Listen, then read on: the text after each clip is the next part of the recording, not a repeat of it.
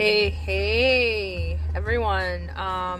So it is a lovely, fantastic Wednesday, August 3rd, 2016, around 2:30 p.m. I'm going to try to make this as short as possible because I do need to get back on the road to get to my kiddo. So I was able to go through with my meeting today with one of my employers, which is the employer that I work for with the kiddos that I have.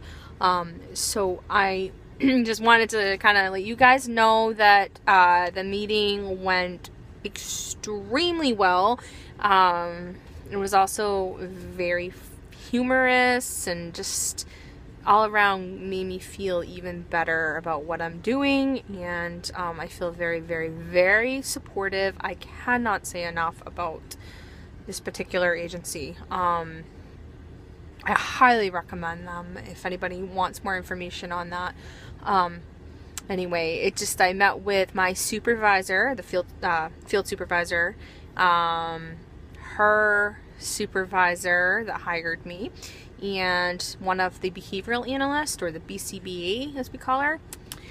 So I met with the three of them in a tiny little office, and it just started off really humorous, and I'm like, guys, what is in your water? I want some.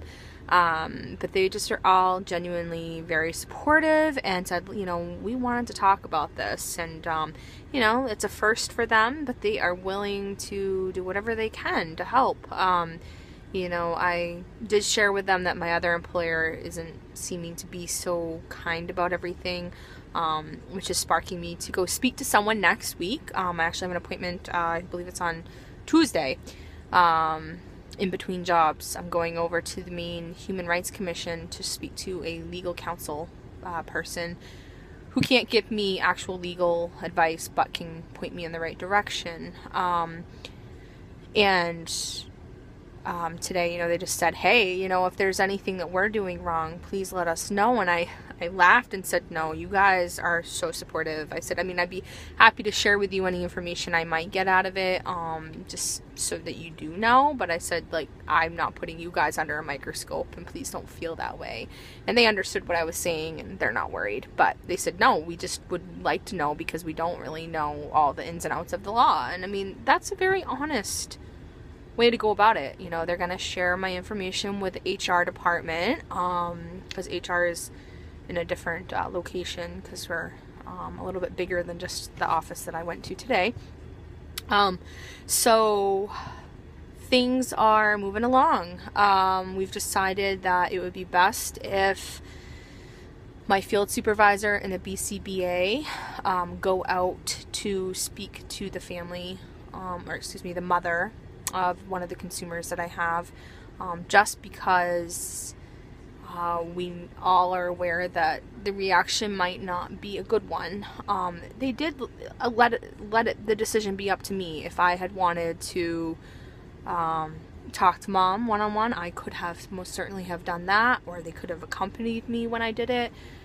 They want me to do what makes me feel the most comfortable, but I did share with them that I would have a panic attack if I were to try to sit there with mom and say anything, just because I know her viewpoint on transgender issues, or transgenderism, as I like to say. I don't know if that's really a term. Transgenderism, she believes is a mental health issue, or like a mental illness. And like I explained to them today, I said the newer DSMs, which mental health professionals use to code people and to diagnose people, the new DSMs are trying to get away from gender identity disorder altogether, because it's not really a disorder.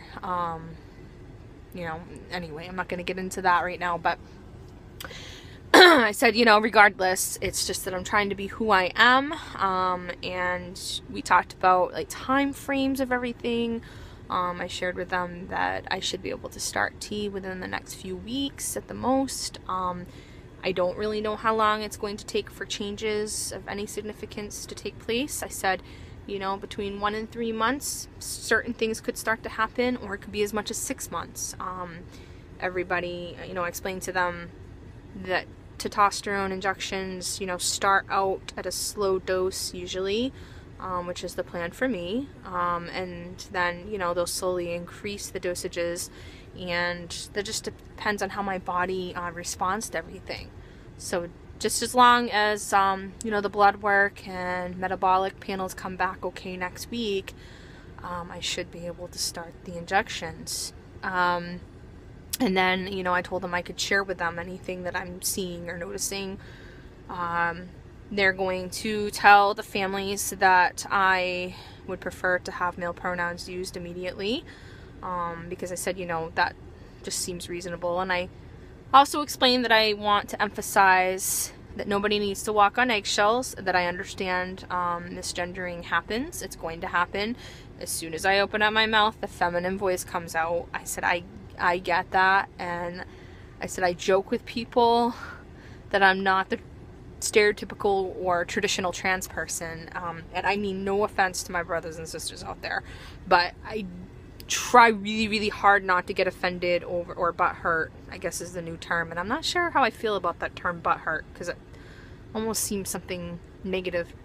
Anyway, but please don't get offended by the term butthurt if I ever say it. I don't mean it in the way that maybe some people would think of it.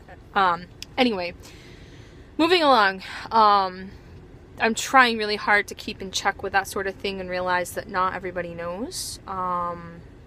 You know, when I'm in public, I do tend to get bothered and upset because I'm more masculine, I feel, in appearance. And I try really hard to put, you know, to put that forth.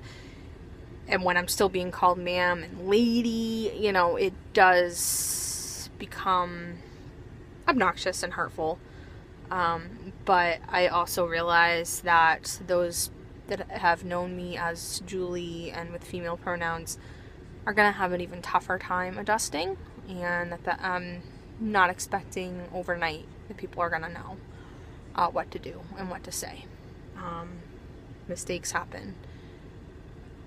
Basically, the only thing I'm asking for is a little bit of respect, you know, and that people try. So that's where I'm at today, guys. I mean, I feel very supported by this agency, and I just could cry because they are so fucking amazing. Yeah, pardon the words. I know I have a mouth sometimes, but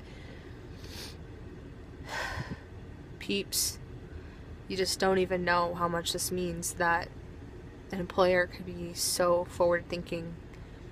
We've come a long way in many areas of life, but this is one that's still kind of lightly treaded and not well known. And you know, it's just progress, and I want to be a model of it's okay to be you, to live your life genuinely. I want people to know that it's okay to ask questions and to become informed, because I think that there's just so much not known out there.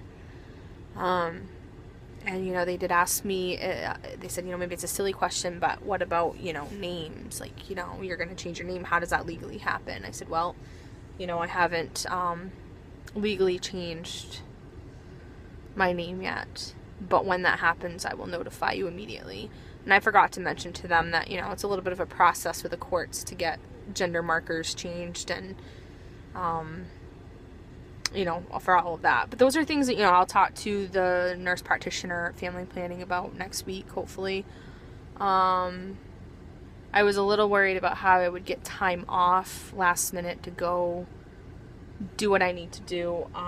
Guys, I'm gonna be late, so I need to go. Maybe we can continue this later. I don't really need to go on and on about this anyway. So peace out, guys. Thanks for listening and watching as always, and have a beautiful day.